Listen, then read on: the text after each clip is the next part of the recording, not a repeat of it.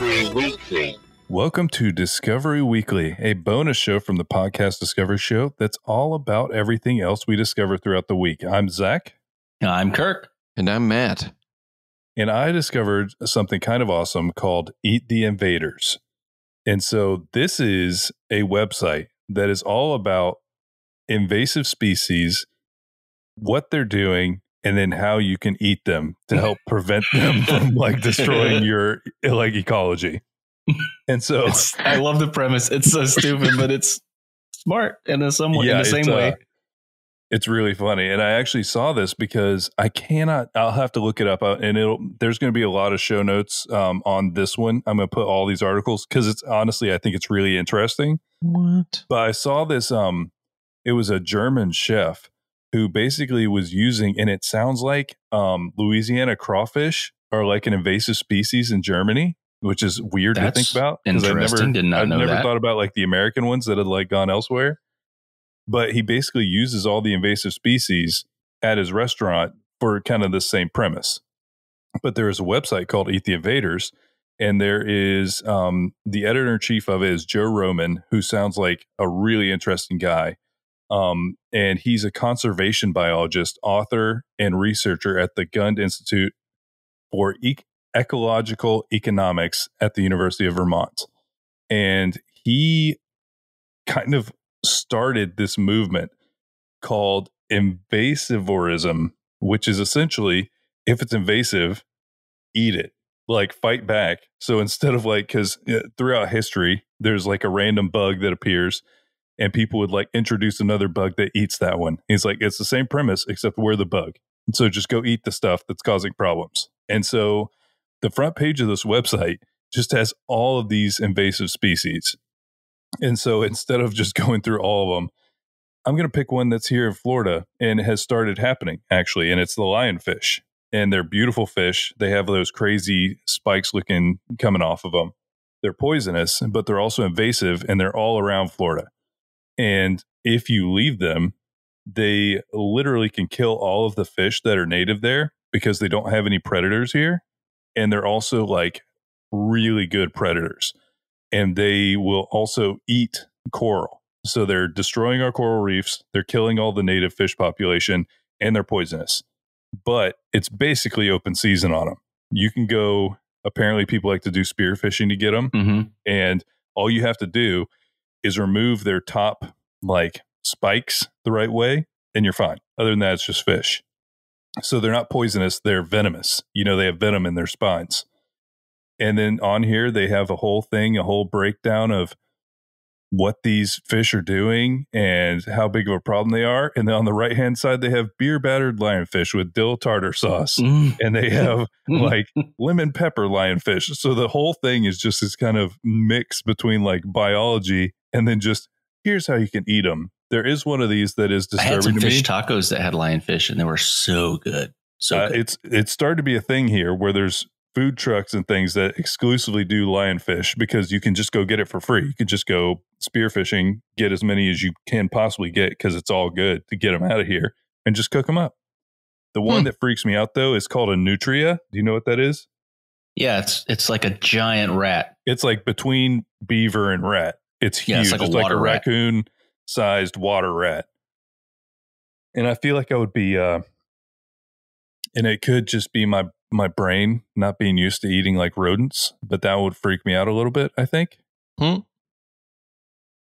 yeah, just a really cool website that is a very strange idea. And like I said, there's going to be a lot of articles in the show notes because one of the other things that kind of came off this, a lot of times I just kind of go down a rabbit trail. As soon as I see something interesting, I'm just oh, that's weird. Well, what about this? And then I'll just look that up too. And so I just go down this whole thing. And there's a whole question of, could you get Americans on board for this one? So some of these things aren't as appetizing as just a fish. And so would you be fighting against culture and how people are thinking? How do you get people on board? And then there's another side of it that there's some people that think that if you make something that's invasive a delicacy, then there's incentive to keep it around, instead of being destroying the population. If everybody started to love lionfish, that people would start trying to grow lionfish here, and then you kind of it'd be self-defeating. But that's what I'm saying is there's a lot of stuff. I don't want to get into all of it because it would take a long time to go through all of it, but really cool articles. So they will be in the show notes for you to check out. Awesome. What on there do you think looks like the tastiest? Oh, I would maybe you haven't had. I would demolish some lionfish for sure. There's a bunch of vegetables. You don't have to be like terrified of it necessarily. Yeah, vegetables. I didn't even think about vegetables. Wild pig, Asian shore crab, armored catfish. There's like a Chinese carp that's really bad too, but like watercress is one, and that's a really nice one. Nutria is the one that freaks me out a little bit. Do you see the picture on that page though? My God, that looks good. What, they have a cooked version of it? Yeah. Oh, of Nutria? Let's take a look. That looks good. It's like when we were in Peru, the guinea pig is like a delicacy there. And you ate a guinea pig? I didn't. I could never find it anywhere, which was weird. But it was like a national dish or something. Yeah. I wonder what it tastes like. It's probably, I mean, I've had squirrel, so it probably tastes like that, I would think. Is it a little gamey or something? Like no, a little? I mean, no, not really. It's the dark meat. It's very, there's no fat, like zero fat. Like a rabbit, rabbit's the same way. I think people have like starved from eating only rabbit because there's not enough, all the nutrients. What is it? And your brain and your organs need fats to survive. There's not enough fats, which the stuff you need from the fats you don't get. So Anyway, I have a discovery that I just thought was hilarious. I found it. It's a really old article because it actually is acting like it's new the way that it's written, but it's a 13-year-old article. So that's why. But this was a movie that was going to be made. And luckily it wasn't, or maybe it should have been. I don't know. I'll let you guys be the judges. Pride and Predator to give Jane Austen an extreme makeover. So this is, I didn't know that Elton John had a movie company, but he does. I didn't know that either. Or at least did 13 years ago. I don't know what his a lot could have changed status is now. But says the new film from Elton John's Rocket Pictures will have the 7-foot extraterrestrial give the characters from Pride and Prejudice something more immediate to worry about than making advantageous marriages. So this is basically the weirdest premise already. And this is a really short discovery, but it's just hilarious that I think that this was ever even considered. And this was before, that was kind of a thing of like crossovers, like Abraham Lincoln, Vampire Hunter or whatever, which me and Zach watched a little bit of that. It didn't hold up. It is not good. It was really bad. It is not that good. It was good the first time, but I thought it was like fun to watch. I will say that guy looked like Abraham Lincoln, which was weird. He does look like what I would imagine young Abraham Lincoln looked like, but the movie's stupid. Yeah, it's not bad. Have you guys seen FDR American Badass? No. That's a good one. Anyway. Is it? Yeah, it's in the same vein of that, but anyway, I don't want to derail too much. But I also love the name Pride and Predator. I think it's really good. That is really a solid title, but it's a weird premise in general because it's just so off tone, It's a very dramatic story. And then just to throw Predator in, it's gonna be weird. And none of them could deal with the Predator. Are you kidding? The original Predator is like a bunch of dudes that were clearly doing steroids in the 80s. The Governator, Jesse the Body Ventura, Carl Weathers. But there is one quote in here from one of the guys that was going to produce it, David Furnish. It says, "It felt like a fresh and funny way to blow apart the done-to-death Jane Austen genre by literally dropping this alien into the middle of a costume drama where he stalks and slashes to horrific effect." So it was going to be like a slasher movie based in the story of Pride and Prejudice. I'm just saying, I mean, it might be That's funny, great. But like Keira Knightley can't defend herself against the Predator. I'm not convinced she could do it. She was in that movie, right? She's in this. She's in a picture side by side next to the Predator in this article. It's amazing. Well, that's weird. I'm glad they didn't make that movie. So Speaking of film, getting a lot of buzz, a lot of noise around 13 years ago. I have actually discovered something pretty awesome that has helped me sleep, as weird as that sounds. But it's called the 12-hour sound machine. I don't know if you guys are familiar with this, but you can find it's on Spotify. It's on all these things. This guy or this person, I guess I don't know exactly who it is, made all of these noise machines available on all of these different things. And there are so many different types of noise machines. I had no idea. Like we all know white noise, obviously. Right. Like a fan or I don't know, static or something. The ocean. A river. Yeah. A creek. Rain. And here's the awesome thing that I found. I actually stumbled across it because I was like, what do I do to drown out bass noise? Like, what do I do? And someone was like, get noise canceling headphones and play brown noise. I was like, brown noise? The only brown noise I know is the one that supposedly makes you defecate.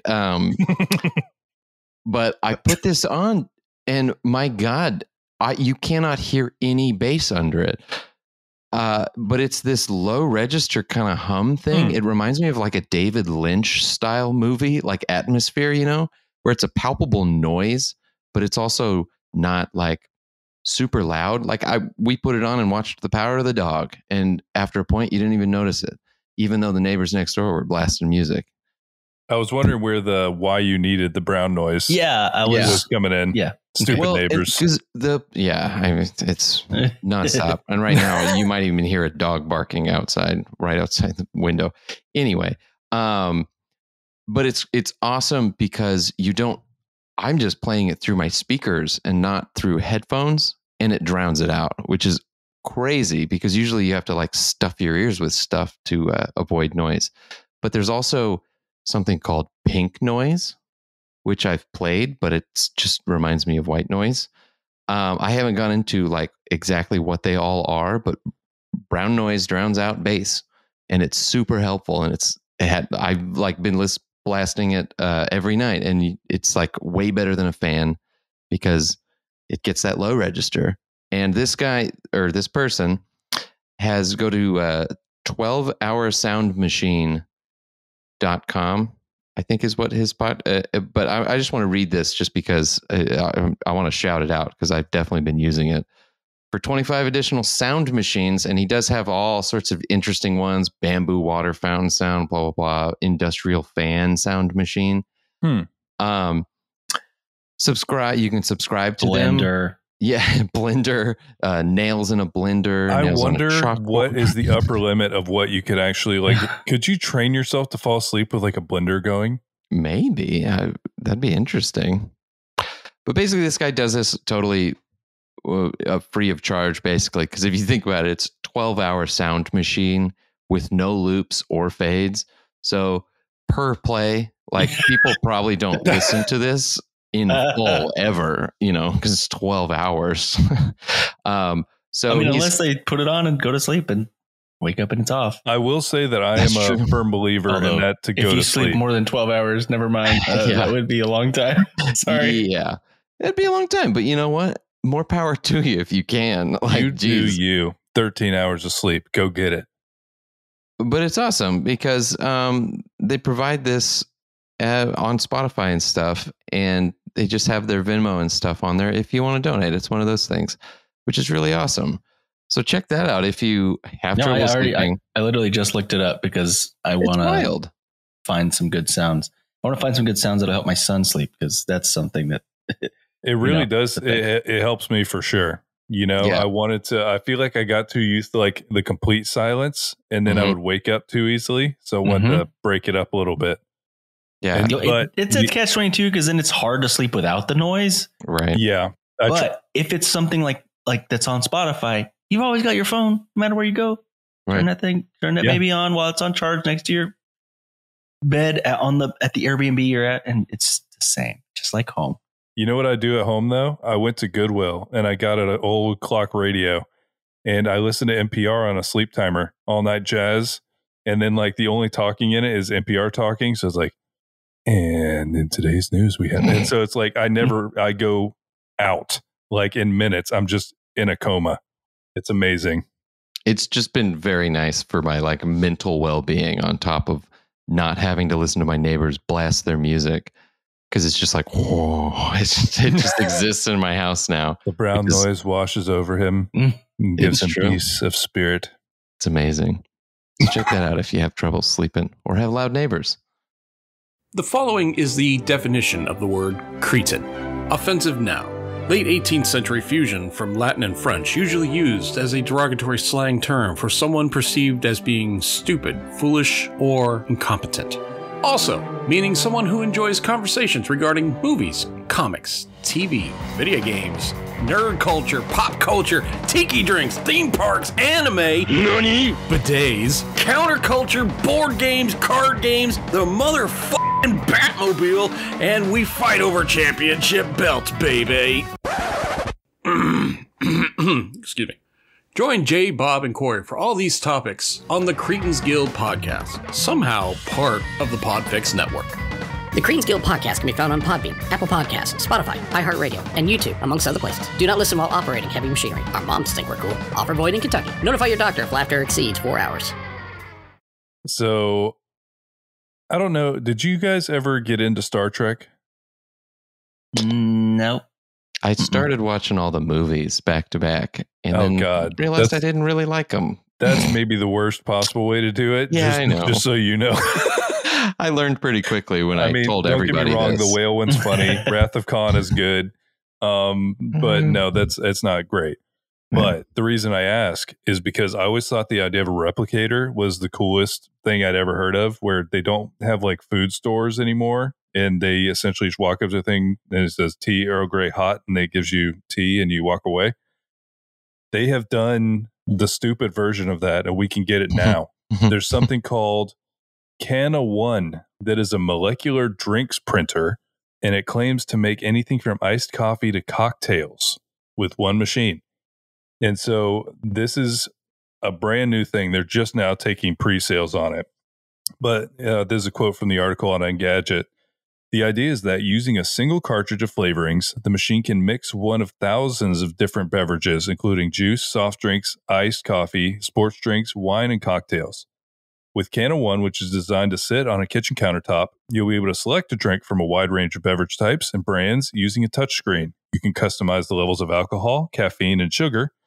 And then you can make it so alcoholic and caffeinated drinks can be locked behind a pin. No beer for you, Johnny. But they have teamed up with beverage brands from around the world and created their own concoctions. And so what the premise is that, and this, I'll just throw out, this is another quote from here.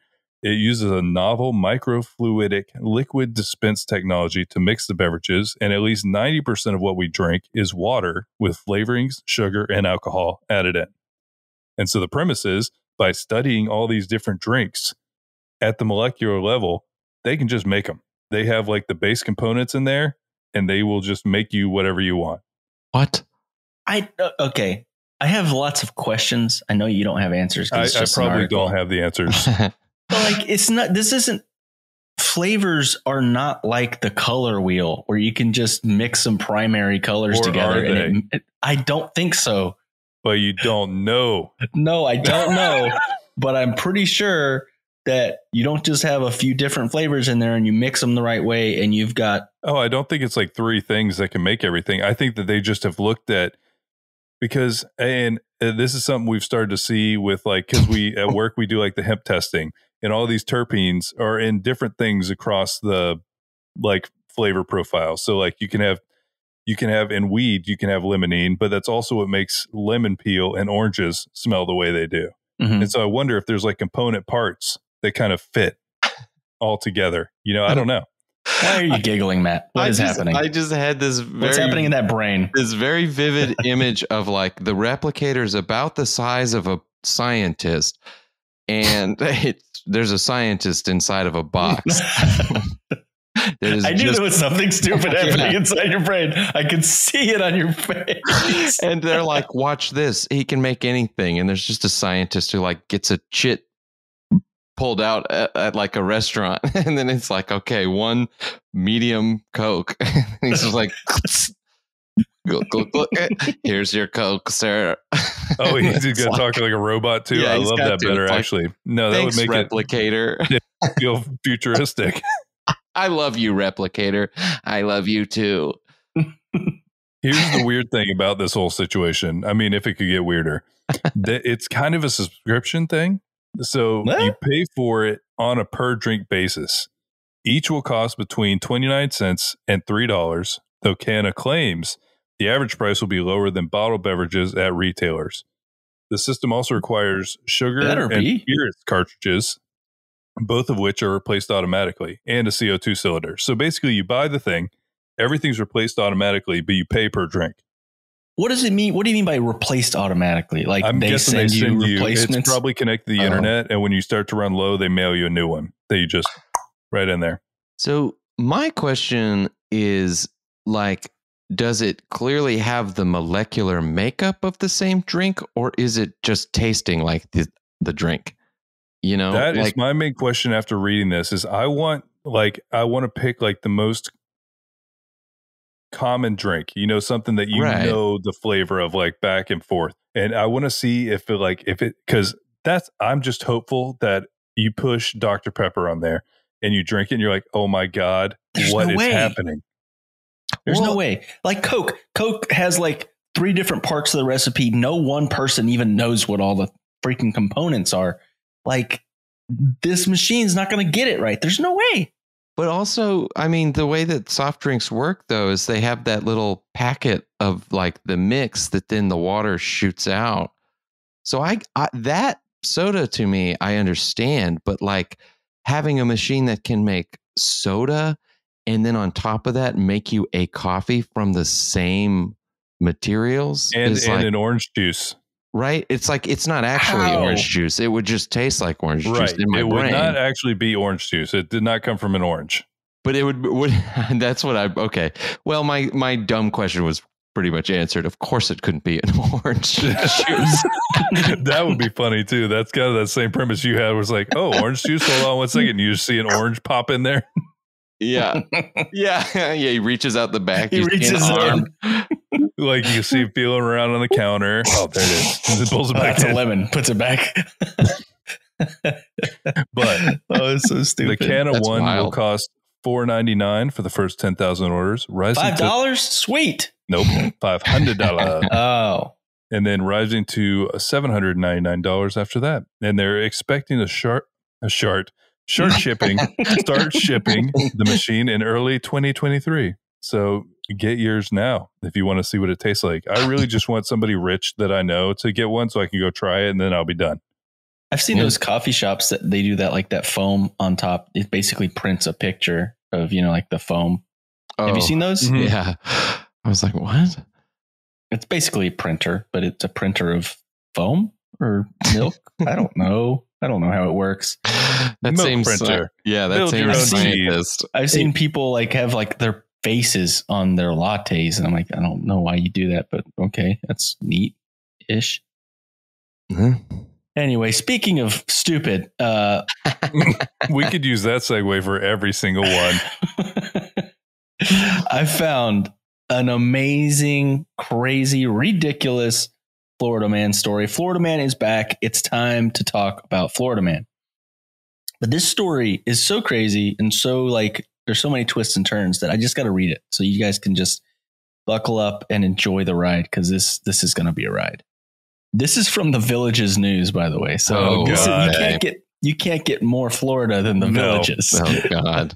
And first of all, I can't put all of this on us, because the Villages is everyone from everywhere. It's like their retirement mecca. Yes, it's also its own state, I think. Yeah. What happens in the Villages stays in the Villages. Especially STDs. When you come in there, you're going to die anyway. Yeah. So no one leaves. No, you don't leave. Yeah. I would love to see this statistic of people leaving in the Villages and like, you know what? This place isn't for me. I wonder if that would be funny if that would be their like in their ad campaign. It's like no one leaves the villages because they love it so much. Like, honestly, no, I'm picking up another amazing horror movie idea. It's like nobody leaves the villages. And that's it. Anyway, let me get into this story because it's ridiculous. A resident of the villages, free on bond in a knife attack, landed back behind bars after stealing a village's public safety department vehicle on an emergency call. So this guy has to live like near the villages because he's not the age requirement to live. He's not in villages the villages. Material. He's 32, so he's a year younger than us. Jesse Charles Webb, 32, reportedly stole the emergency vehicle Wednesday afternoon while fire department personnel were on an active medical call at the Santa Fe Surgical Center on County Road 466. The stolen vehicle, smaller than a conventional fire truck, by the way, it's just one of those like ambulances, is what it is. There's a picture of it. They try to explain it, but it's just an ambulance. You know how like the fire trucks have ambulance things too? Yeah, fire rescue. But this is the crazy thing. It was the third vehicle that afternoon that's stolen by Webb, who was released in February on his own recognizance from the Lake County Jail. Webb, who was arrested in 2019 after stealing a community watch vehicle in the villages, initially stole a private electrical company bucket truck from Extra Space Storage on County Road. So the first thing he did is he stole a bucket truck. So like a cherry picker, the ones that like you fix light poles with and stuff. Which triggered a pursuit by law enforcement. Not a very fast one. Those things can't go fast, right? Exactly.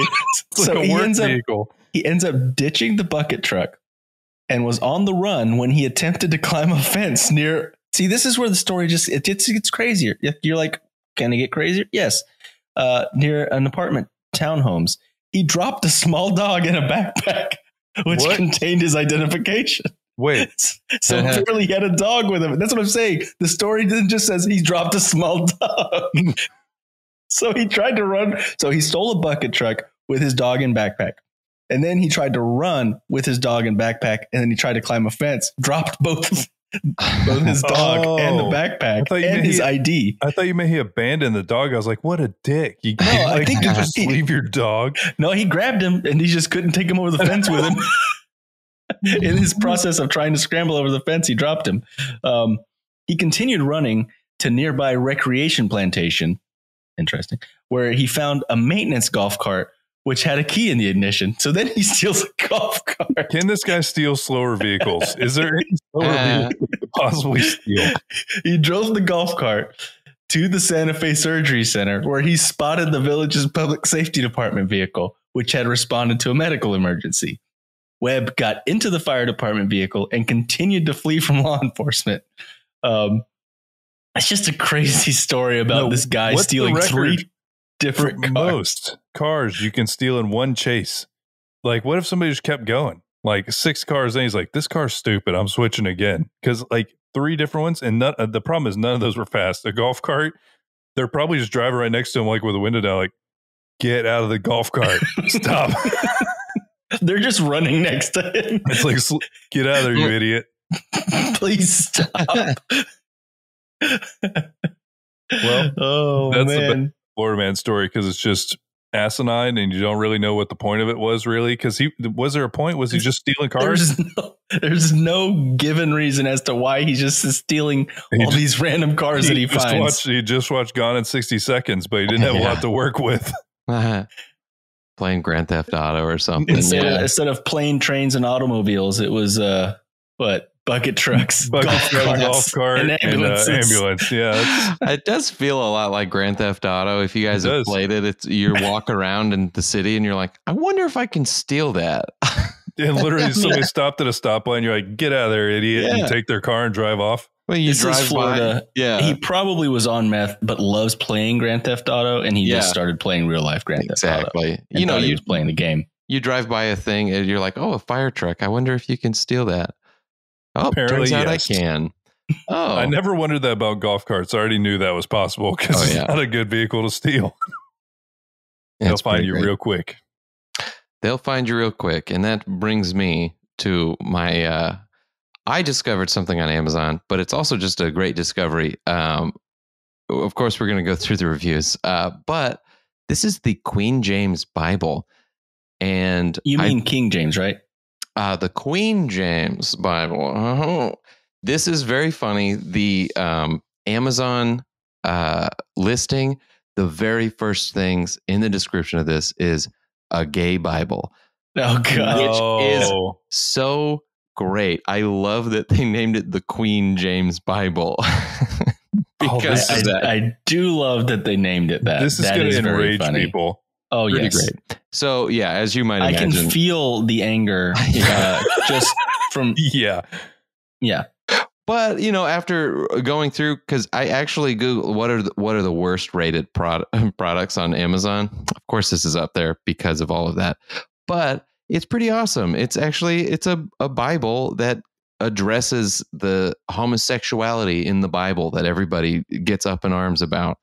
And they interpret it to mean it doesn't matter. It has nothing to do with it. So who cares? So it's pretty great. Love it. One of the taglines is, you can't choose your sexuality, but you can choose Jesus. Now choose a Bible too. Which is pretty great.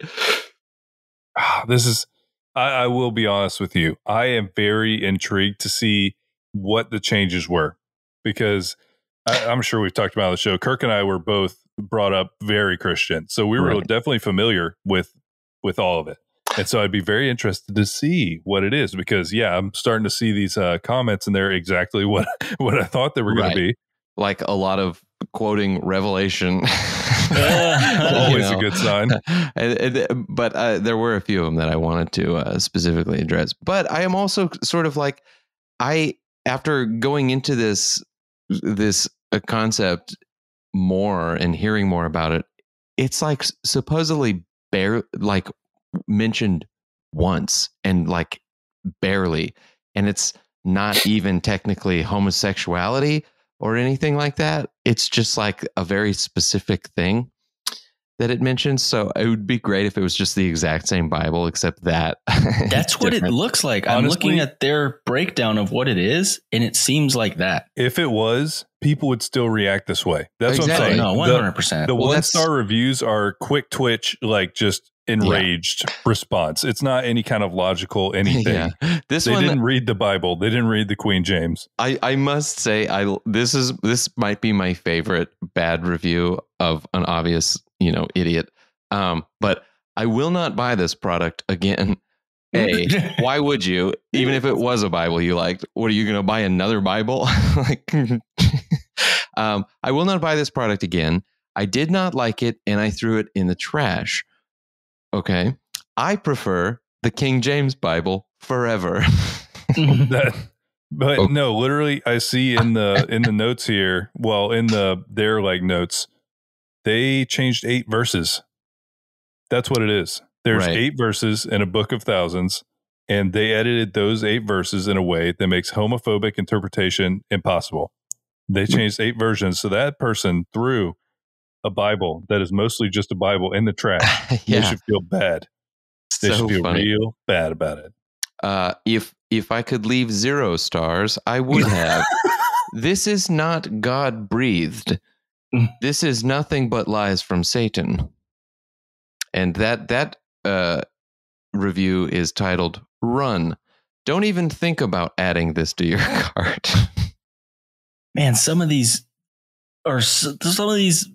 reviews are like 5 to 6 or 7 paragraphs long. It's pretty funny. There's one that's huge, and this guy's like, okay, 1 star. And he's like, okay, so I'm not one of these Bible thumping idiots. And then goes on to basically express that he is. And then at the end, he's like, by the way, I'm not a practicing Christian. It's like, what is this bed that you made? Like, come on now. No, and that is a wall of text from Mr. As a Libertarian. And as a Libertarian, terrible start to a thesis that you're writing here, because it's a ridiculous wall of text for sure. Right. That's definitely how you're going to put people off of reading anything you wrote.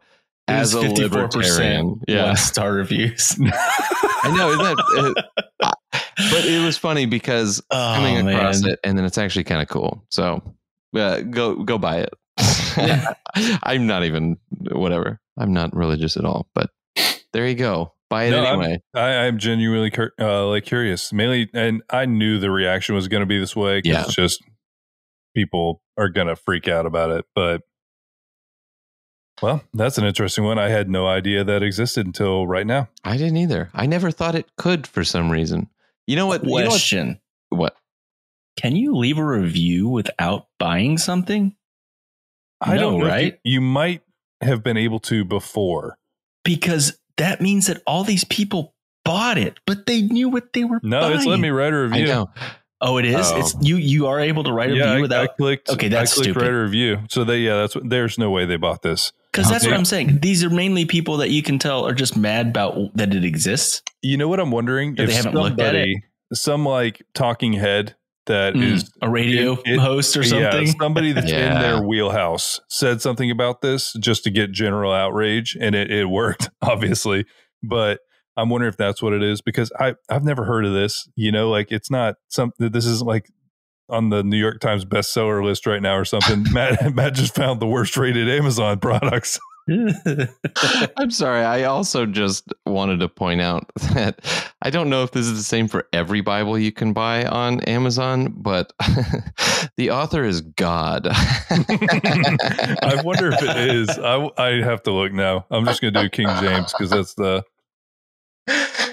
That might be the funniest thing about that entire thing. Technically, that's not right anyways, but it is funny.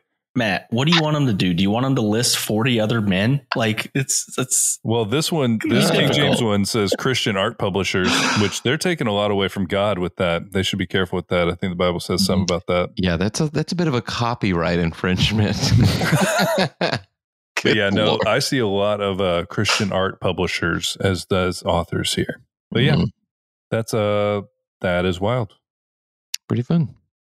Well, that's a very different kind of discoveries that we've had this week. So we hope you enjoy that. Yeah. Yep. Me too. Yeah. And on next episode, you can expect us coming back, bringing the fire to all you party people out there. We're going to have a blast, a boom, a regular old wacky time. Next all week. Here. Next week. Discovery Weekly. Wait, what?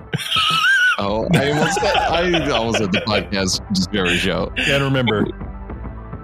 Discover this show Weekly. Discover Weekly. This part's getting cut, but bye, everybody. Bye.